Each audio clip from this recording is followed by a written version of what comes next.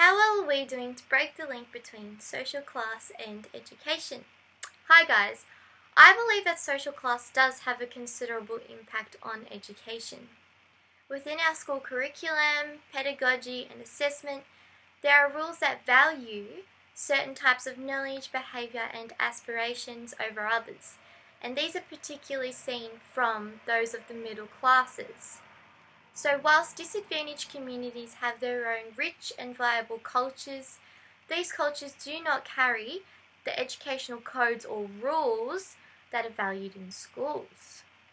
However, through my readings, I have discovered that researchers believe that there is a similar range of ability between these classes, which means that differences in educational achievement are not due to differences in intelligence, but are rather due to factors such as teachers' low expectations, low aspirations, and the economical issues that occur between or in this lower social class. So as a consequence, this has led to the formation of class hierarchies.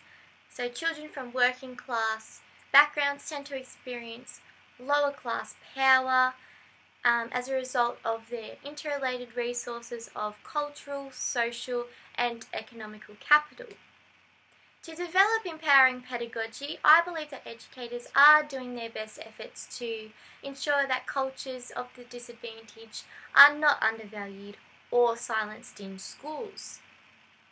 Throughout my professional experiences, I saw teachers creating positive classroom cultures or climates by making explicit the rules and expectations of this cultural power. For example, in relation to Hattie's work on feedback, students were able to work together with the teacher to seek answers as to how they are going, where they are going, and where they need to go to next, which in consequence they were able to construct an ideal learning environment. In addition, I saw teachers working with students' virtual school bags through a range of strategies such as engaging in inquiry-based learning that aim to bring the students' own questions to the forefront of learning.